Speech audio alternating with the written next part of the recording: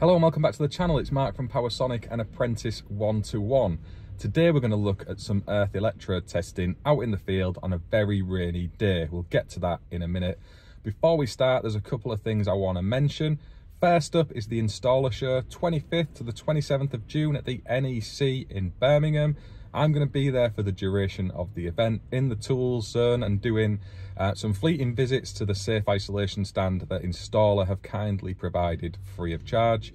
For anyone who's got any solar PV or battery storage questions, or you want to ask me about tools or anything whatsoever, come along and say hello. It would be brilliant to see one or two of you from the social media space at that event, and yeah, just get yourselves down there. It's fantastic. They're making a big effort to include stuff that's useful to us as electricians, along with lots of other trades as well. There'll be plumbers knocking around, unfortunately, but we can deal with that. I think last time they had Gary Neville come along. This time they've got Deborah Meaden and Terry Butcher's going to be around as well, along with a few other famous faces. So it's well worth a visit, and they do a special day just for trainees. I think that's always on the Thursday or the last day anyway, whichever that is. So yeah, go off to the website, a link in the description to this video, get yourself registered and find out all about it. Secondly, the Apprentice 121 Open Day early this week was absolutely insane. It went way better than I could ever have imagined, and that is massively thank yous. That doesn't make any sense, but big thanks to Richard Harvey, Jamie Blayton and Tim Benstead for coming along to offer the training. Tim did a fantastic presentation on standards, something I think lots of electricians would get value from, never mind the handful of us there on that day. So I'm hoping to get him to come on the podcast and cover that, because it changed my views on how these standards are put together, so the wiring regs and other such things, and lots of the complaints I've had about them for a long time. So hearing that is a powerful message that I think would be well received by lots of industry. So we're hopefully going to do that on the Apprentice 121 podcast soon. If you've not heard of that before, type into the YouTube search bar Apprentice 121 podcast. There's loads of content on there already where we spoke to brands and bodies and electricians, trainees, apprentices, covered topics from AM2, experienced worker routes, 2365, design examples. There's loads on there. It's well worth checking out. And Jamie and Richard delivered some testing, safe isolation and conduit bending to the trainees and learners who came along.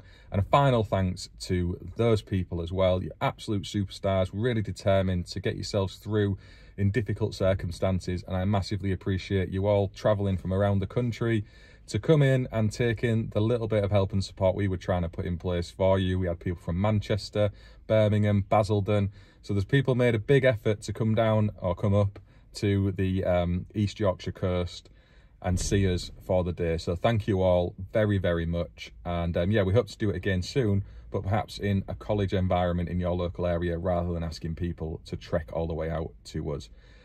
More on that another time.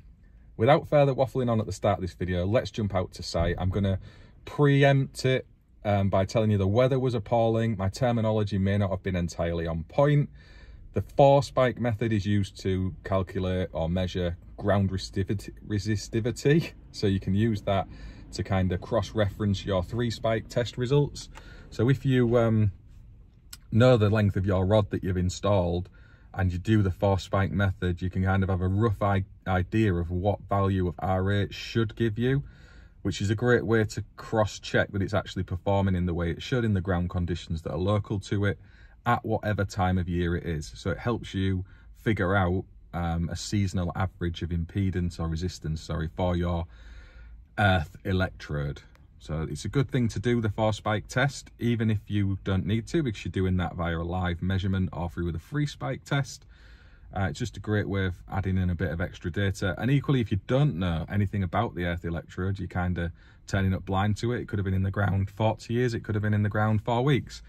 If you do a 4-spike test and then do your 3-spike RA test, you can kind of have a vague idea of what the length of that rod might be. If it's a rod, if it's a mat, if there's no existing data on it, it gives you a bit of insight, so it's worth doing. The ground conditions at play in this one were absolutely atrocious. It was throwing it down, it was really wet. Sometimes too much water is a bad thing, and it can impact your readings in a way that's counterintuitive, because we always associate water with better conductivity, if you like, but it is a poor conductor in itself when it gets totally saturated into the ground, and frozen ground as well gives really bad values on your electrodes, which is why we try and aim for that 100 ohm ideal and under, but 200 ohm as a max before we're really starting to say, hang on a minute, that's not good enough, because in the coldest, frozenest ground conditions, that value will be way above that. So it's kind of factored in there. But again, there's a video on my channel already that's gone into electrode testing, which covers all that in way more detail when I wasn't soaking wet, when I was concentrating. So if you are interested and you want to hear about that in a more technical level, go and watch that video. I'll link it in the description alongside this one. Waffled on loads, and I said I wouldn't, so let's get straight out to site now. So we are at the main supply to this place. I won't say what it is, but we've got an upfront RCD here, and this is a programmable one from Schneider Electric. So you can see, if we look on here, we've got a 60947/2 category B, and it is 42 kA rated, up to 690 volts. Now these are programmable, so you see you've got the Bluetooth, all the buttons on there, so you can set this up to operate in exactly the way that you want, essentially. So if you want to adjust the time delay on it, you want to adjust the way it performs and operates, that is all controllable from within here. It's not actually been set up as yet in the way they want it for the install, so we can't really do a great deal in terms of demonstrating it as an RCD. However, it is here because we have a TT supply. So we're going to do some RA testing on an earth mat. If I zoom you out this way, you'll see adjacent where that spike is, there is an earth mat under there, and that feeds back into this pillar. So we're going to have a look at that and see if we can get a measurement of RA using the TIS MFT Pro Plus, and I'll get set up and show you that right now. So I'm doing the 4 spike test first, and I've tried to set them out in the space I've got here. There's approximately 3 meters between each spike. I'll show you why that's important in a minute when we get to the tester. But at this end we've got the blue one, you can see that. We've then got the red spike, and these are just spikes you push in the ground as far as you can so they feel nice and solid. You've got some little serrated edges on there that your clips need to go onto. This one down here is the green. Apologies for the audio and video, it is throwing it down. And over there we've got the black. Ground's too compacted, there's rubble all in that. I couldn't get any further that way. It is what it is in the space it is. To explain, I'll just have to wipe the screen. This shows the strength of the TIS MFT Pro, that it is happy to work in such terrible conditions. If I go into the help menu, you can see this is how you would test it when you're on the actual spike itself. So I've shown this on videos before with my shed, but you've got the green and black together, and then you've got your spikes going out to the red and then onto the blue at around 3 meters or so, 6 meters if you've got the space between them, so you get the overlap and you can get a reasonable value. And the one I'm doing here is this 4 spike one, and note the red and green intercross. So we've got black spike to green spike to red spike to blue spike. That's important. You can set your distance. I've approximated 3 meters here. It's probably not quite that in places and over it in others, but it's close enough. If we then press test, it starts to do its magic. So it's chugging away inside there, hopefully not as annoyed with the rain as I am right now, getting absolutely drenched.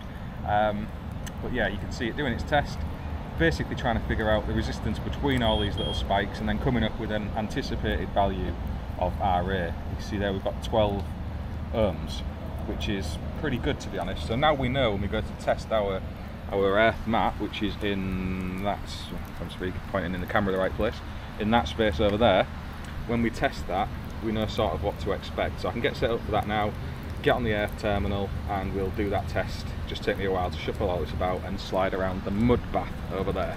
2 ticks. So we've come in a little bit closer now, and I've run the test already, as you can see. But just to explain, now we're in the RA test mode, which is different to the 4 spike. If I go to the help menu, you'll see you've got your blue as the furthest probe, your red is your nearest probe, and then green and black tied together to the common earth terminal, as we are in this RCD enclosure. There's a little earthing point on the back of this cabinet, so we're onto that. If we hit test, this value won't play out the same as the 4-pole one, just because of the nature of the beast. This is off the mat in the ground to the electrode at the furthest point, and the one at the nearest point. The distances when I was doing the 4 spike test weren't exactly 3 meters. So it's a bit of a, it's just an idea, it's pointing in the right direction of what could be achieved. You can see here we've got 83.3 ohms. When it's doing that, I'm not going to do that today because the ground is absolutely soaked outside. There's no point exposing myself to any live terminals when we've done that test already. But just an interesting look at some RA testing using the TIS MFT PRO PLUS, the versatility of it. I'm not going to waffle on long on this video because I am drenched. Look at my bag, everything's soaked, puddles are forming. I've literally picked the worst day in the world to do this, but I hope it's been of some interest. So I hope that was an interesting look at out in the field RA testing. The TIS MFT PRO PLUS is an absolute bulletproof instrument. I've put that thing in all kinds of work environments and it comes back fighting every time, even when I give up. So I can't knock it. And when you see the range of features that are built into that, the fact it will do your RAF electrode testing, you don't need a separate instrument. It does power quality analysis, it does earth leakage testing, it does volt drop, it does EV testing. There is a whole range of tests built into that you wouldn't get with a standard multifunction tester in 99% of other bits of gear you're buying in the UK. So it's incredible, and they haven't paid me to say that. I bought the test instrument, it's just from my usage of it day to day. They do help us out and support us with Apprentice 1-to-1 and other such things for total clarity, but you know, that's a bought and paid for test instrument. I wouldn't say it was brilliant if it isn't. And yeah, I really rate it. And yeah, helped me out in the field testing. Needed a good clean off and a dry out at the end of the day, as did I. And that's the way it goes, doesn't it? You can guarantee when you're planning some outside work, thinking it'll be nice springtime weather, ground conditions will be about ideal, maybe get a bit of sunshine to really put yourself in a good mood for better working conditions, and it does that every time. You can guarantee it. Yeah, any questions to drop in alongside this video, please do drop them in below and I will do my best to answer. And again, just thank you to everyone who came along to the Apprentice 1-to-1 Open Day, both in a teaching and learning capacity. I hope you enjoyed it as much as I did, and I very much look forward to doing it again. Thank you all for watching, and I'll see you on the next one.